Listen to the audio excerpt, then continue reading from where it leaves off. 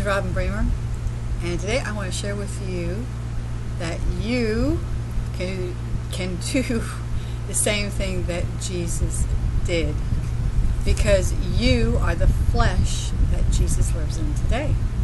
And he is no different today than he was when he walked the earth in his flesh. When you ask Jesus to come into your heart and to be your Lord and your Savior, you are receiving a free gift of salvation, of Jesus paying for your sins. And when you receive that free gift, the Holy Spirit comes to live inside of you as Jesus' representative.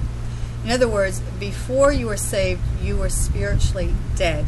You had no God life in you. You were created in the image of your father, the devil, and the Bible says that. But when you've asked Jesus to come into your heart, you are born again, and God becomes your Father, and you are spiritually made alive because the Holy Spirit lives inside of you. And Jesus is on the throne in heaven representing you, and you're seated at his right hand. You are seated with him in heavenly places as God at God's right hand. So today you are Jesus walking on the earth. Now don't freak out on me and get weird and say, she said I'm Jesus. I didn't say that. You are in a sense Jesus walking on the earth. In fact, what the Bible says, it says that you are God's. That means overlord of earth. Do you know why Satan is called the god of this world? Because Satan took that position from us. Satan is the god of this world. He's the one that causes sickness, disease, poverty, lack, fear. He's the one that's causing earthquakes, tornadoes, and all the destroying weather. All the destructive stuff that's happening on the earth right now, it is not God's judgment, because God's judgment will not happen until the church is raptured out. And we will not be involved in God's wrath or judgment as far as on the earth goes, because we will be raptured out. We're not appointed to wrath. And Jesus has been judged in our place for our whole lifetime of sin already. He's been judged and punished. He paid the price. Read Isaiah 53. Okay, so you have the Holy Spirit living in you, giving your spirit life, giving your flesh life. And so you are the flesh. You are the flesh that carries the presence of God, that carries the temple. Like in the Old Testament, the presence of God was carried in an ark. We are the ark today. We carry God's presence and power wherever we go. That's why wherever we go, we shift the atmosphere. And the more you become aware of that, the more you do that. And it's a lot of fun to do. And one of the scriptures you might want to confess is, I just scratched my back and lost my point there. The scripture about shifting the atmosphere. Well, hopefully I will remember it in Jesus' name and get back to it before I'm done broadcasting.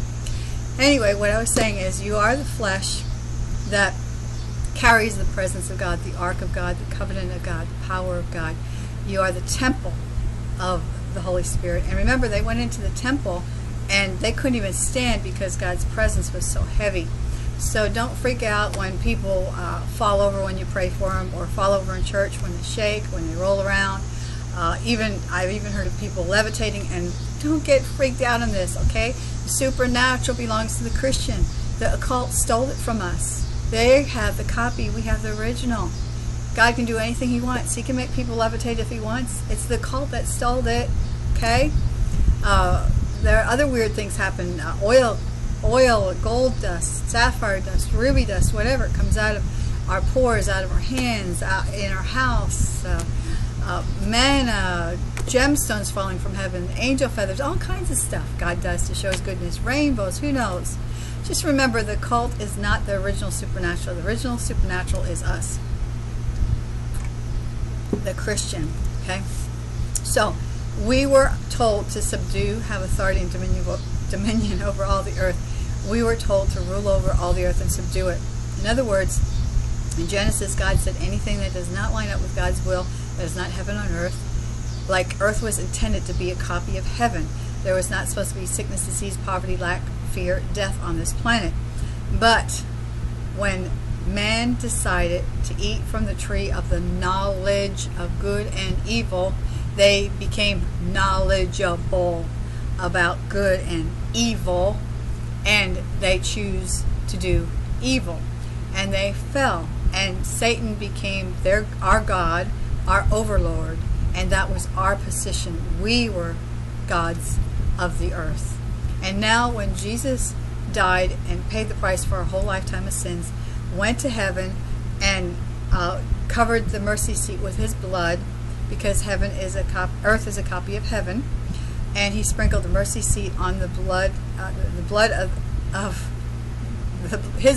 the mercy seat in heaven, and paid for our sin, went to hell, took back the keys to hell and death from the devil, and took them back, gave them to us, and went up to heaven as our representative, where we can go anytime we want, seated in heavenly places with Christ Jesus. We're in him, and we have to go there for our instructions. And then he sent the Holy Spirit back down here to teach us, to empower us like he was empowered. So we are now supposed to be gods of this earth, or overlords of this earth. The church is in charge of the earth, not God. Okay, the church is in charge of the earth, and God's in charge of the church. Okay, so the more you submit to God and walk in his power and dominion and change things on the earth with his power, the more you walk in the authority and dominion you've been given. You're supposed to make it like heaven on earth. So we are the flesh that the Holy Spirit and the presence of God lives in today. And we can do the same things that Jesus did when he walked on the earth, because the same Holy Spirit lives in us, and he paid the price for our sins and redeemed us by raising from the dead. That's proof that we're redeemed and we're forgiven, and then sending back the Holy Spirit to empower us. So I pray in Jesus' name today that you lay hands on the sick, you cast out devils, you see people healed, you see people change, you change the atmosphere when you walk into different places, because you carry the power and presence of God, and every demon has to bow to the Holy Spirit in you and flee. And I just pray in Jesus' name that you get on fire and hungry for the things of God. My name is RobinBremer.net is my website, and I'll talk to you tomorrow.